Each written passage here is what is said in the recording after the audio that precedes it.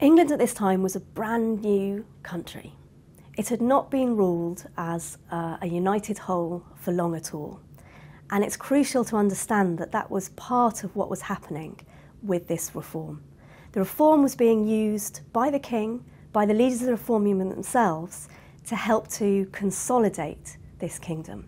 The big monasteries were central places. They were the stable central places within the kingdom. They were places of royal power. They were places where kings came, where meetings were held, where laws were passed.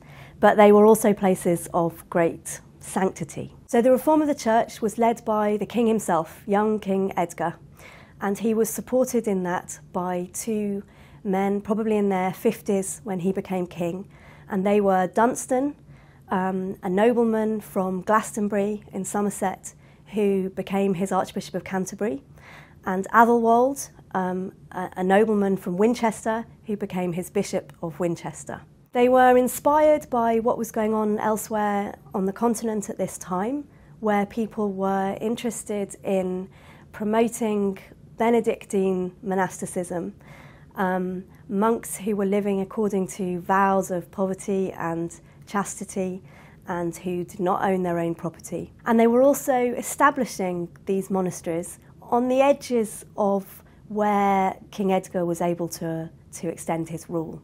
So they were partly being used by him almost as outposts of his rule to help to consolidate it. Many of the most spectacular manuscripts that survive to us today were produced in these Benedictine reform monasteries.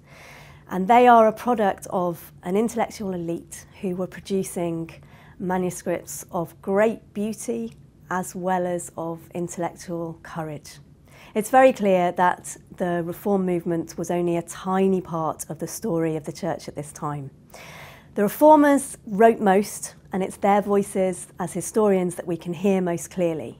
But if we go out into the landscape and look at the churches and listen to the voices that are quieter, we can see that actually most churches at this time were small communities of priests who did not live strictly according to vows of poverty and chastity, but instead had wives, they had property, they engaged in worldly affairs. And so the reform movement is only a small part of this story.